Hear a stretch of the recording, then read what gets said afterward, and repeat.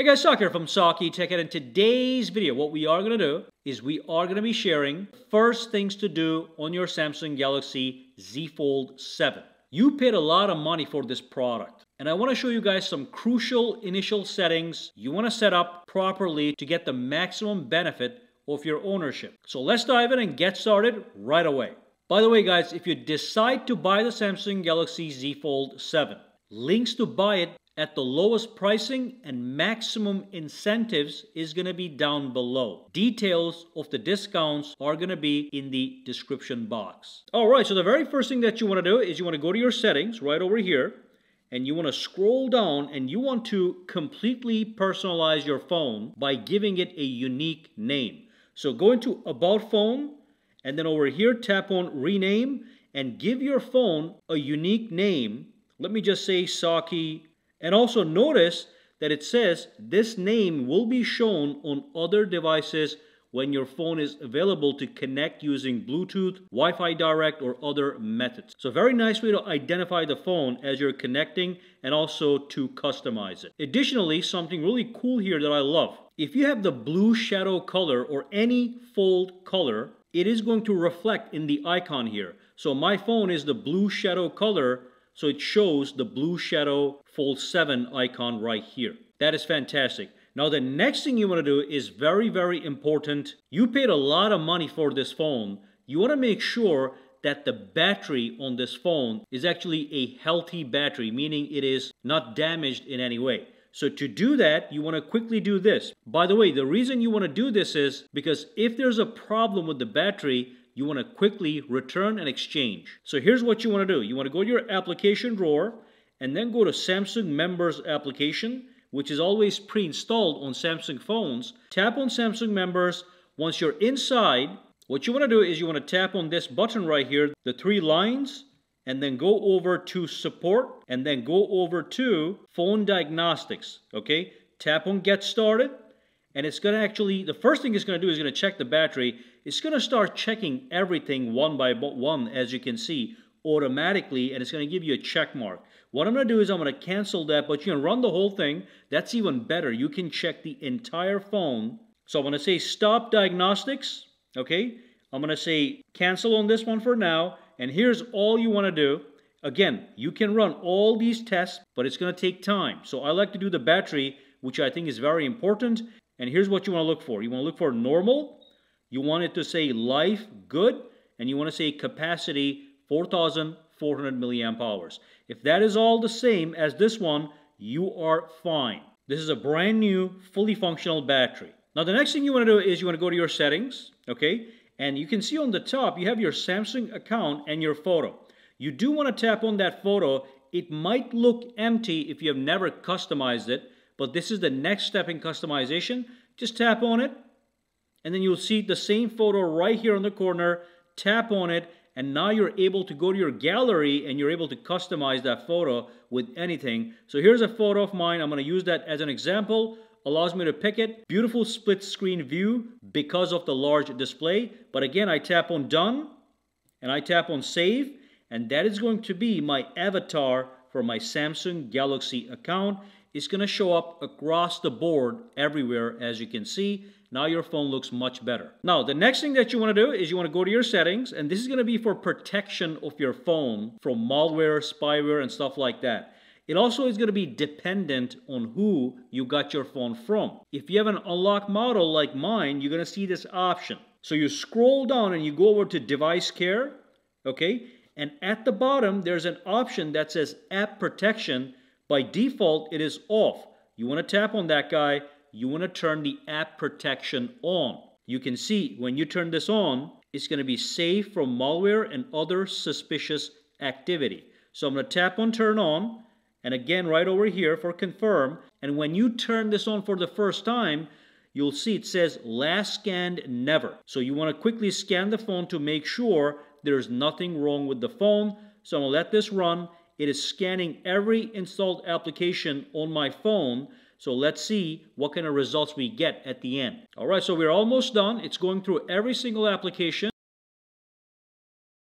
At the end, it's going to say, no threats found. So that was your first scan and it's good to go, okay? Next step, you tap on the button right here, go to App Protection Settings, and make sure Auto Scan Apps Daily and Auto Scan when installing apps is turned on, so it will do that for you automatically. So now your phone is secure and safe from malware and viruses for free. All right. Now the next thing I'm going to talk about is something that is pretty amazing. A lot of people miss this. So first what you want to do, before you really get deep into your phone, you want to pinch the screen, go to Settings, and then make sure the cover screen mirroring is off. When you turn this on, it mirrors what's on the outer display to the inner display. But that defeats the purpose of this phone. This phone is supposed to be two products in one. So you have a phone on the outside and you have a tablet, which is right here on the inside with the larger display. So when you have this turned off, by default it is on. So turn it off and apply. You are able to customize this home screen separately from the home screen on the outside. So you'll have your tablet layout and your regular phone layout on the outside completely different. On top of that, here's something amazing. Look at this. I have a wallpaper right here, okay? Now when I go on the outer display, by turning this off, you will notice that I do have a different wallpaper. Let me just log in real quick.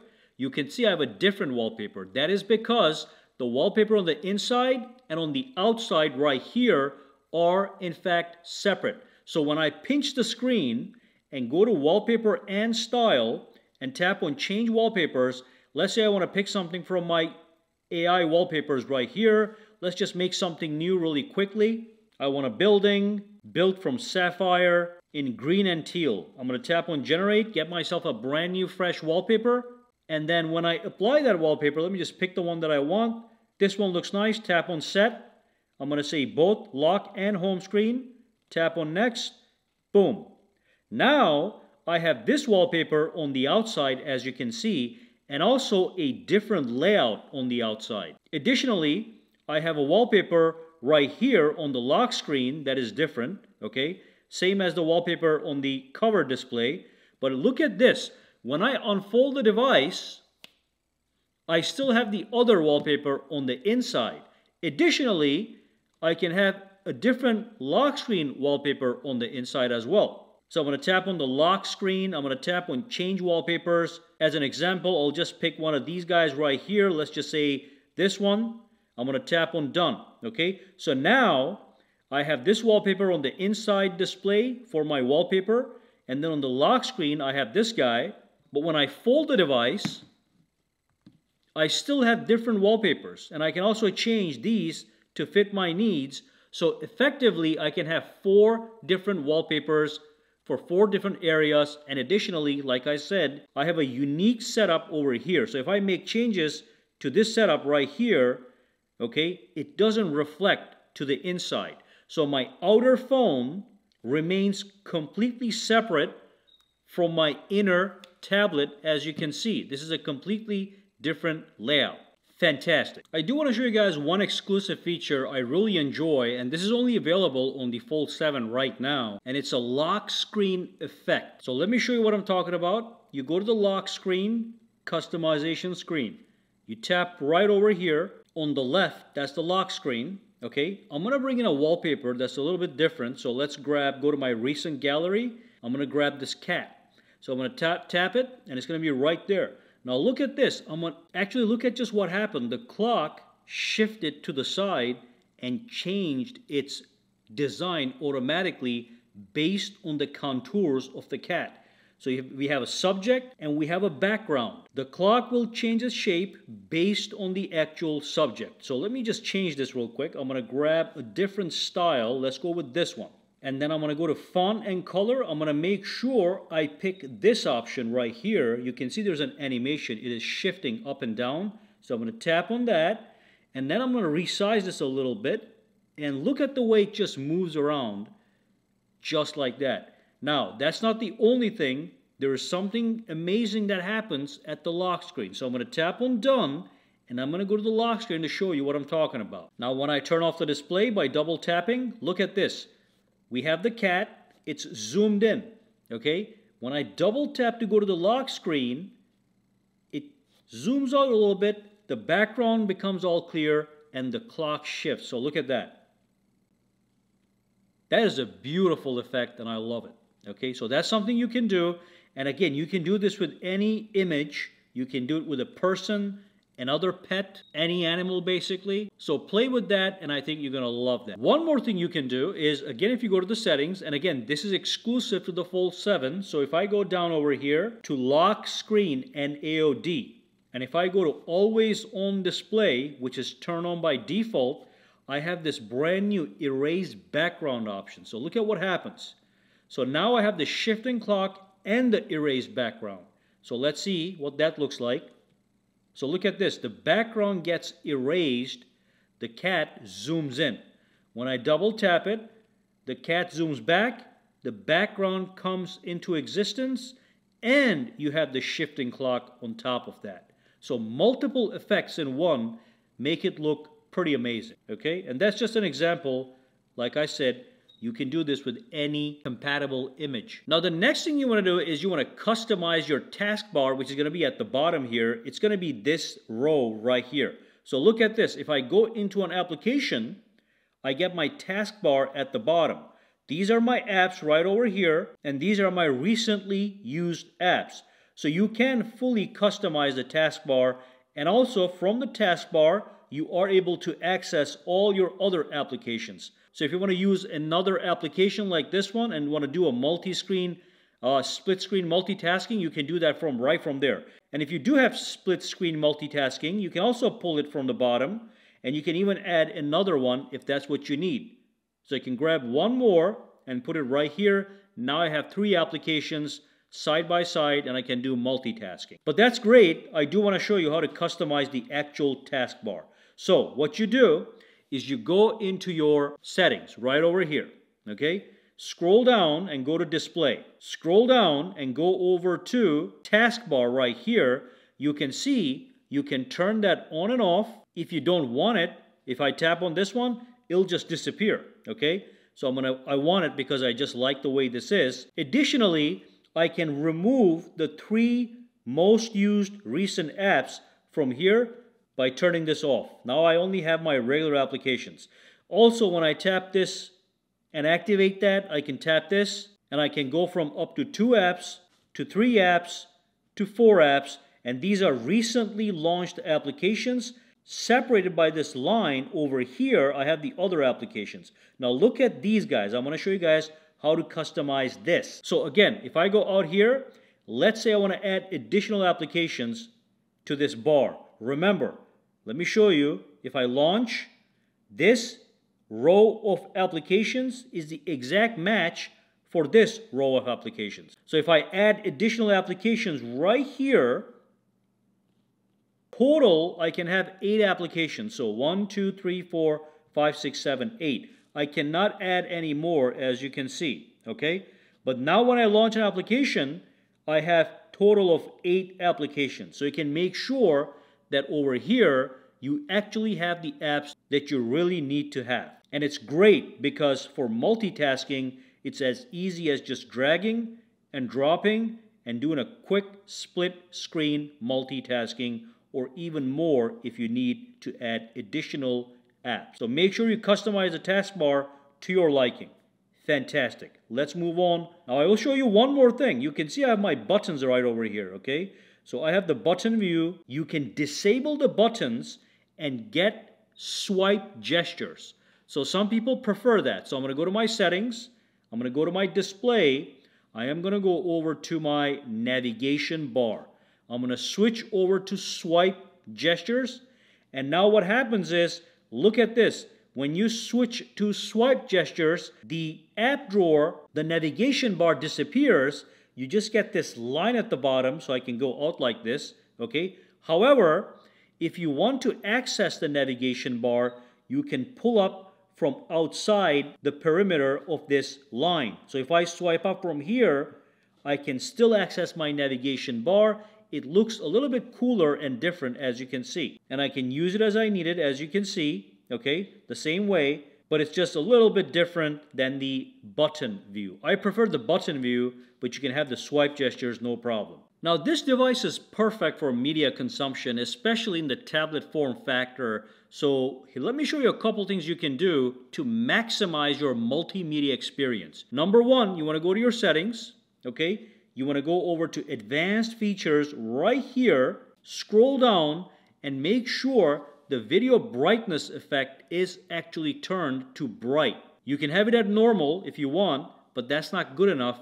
The bright just makes watching videos and movies superior. So it says it increases the screen brightness and make colors more vibrant when you watch videos, and you can apply it to specific installed applications. So if I have YouTube, Google TV, or Prime Video installed, I can enable or disable for specific applications, but I always have it enabled and most apps turned on. You will see the difference when you watch a movie without the bright and with the bright enabled. So that's for enhanced video quality. What about sound? You have stereo speakers. So let's get the best sound. So in the settings, go over to sounds and vibration, scroll down and go to sound quality and effects, and then make sure Dolby Atmos is enabled, okay? This is going to give you that surround sound-like experience. Again, when you're watching movies, listening to video or voice, you can do it manually if you want, or you can do auto. The phone will choose for you. Now, sometimes the auto doesn't work perfectly, so I like to choose it manually, but to make it even more easy, you can actually access it right here from the corner, pull down, and that's going to bring the quick toggles. Here's my volume slider. I can press and hold on it, and I'm able to access Dolby Atmos right here to quickly modify it based on my needs, okay? Without having to dig into the menu. So that's a fantastic option. So again, you can press and hold and get additional settings. You can also press and hold on the brightness slider and get additional settings if you want, okay? You can also press and hold on the icon and go into the actual display settings, as you can see. So there's a lot of things you can do in the quick toggles here as well. Now, one more thing I want you guys to do with your battery is go to your settings, and this is going to be very important for people that are thinking of keeping the phone for a long time. So go over to device care right here, and then go to battery. And then you'll see the battery protection option. You can turn this on, and what I recommend is, basic protection. Maximum is for people that just want ultra long battery durability. So you want to keep this phone for 5 years, you want to maximize the battery life, you can do maximum and maybe keep it at 85%. That means the phone stops charging at 85%. That will prolong your battery's lifespan, but it's going to reduce the battery's daily life because it doesn't charge all the way up to 100. But believe it or not, it actually protects the battery for longevity. So it's up to you. I just do basic with the adaptive protection turned on, and that also extends the battery's lifespan. So again, it's not that important if you are somebody that just trades in your phone every year. You can just turn this off. But again, if you're going to keep this for 4 or 5 years, boom. All right, let's move on. Alright guys, so that brings us to the end of this video. These are some of the first things you want to do to enhance your ownership, but of course, we're going to have even more. So stay subscribed. We're going to get you guys more tips and tricks and features. Any questions? Drop below. For now, have a fantastic day.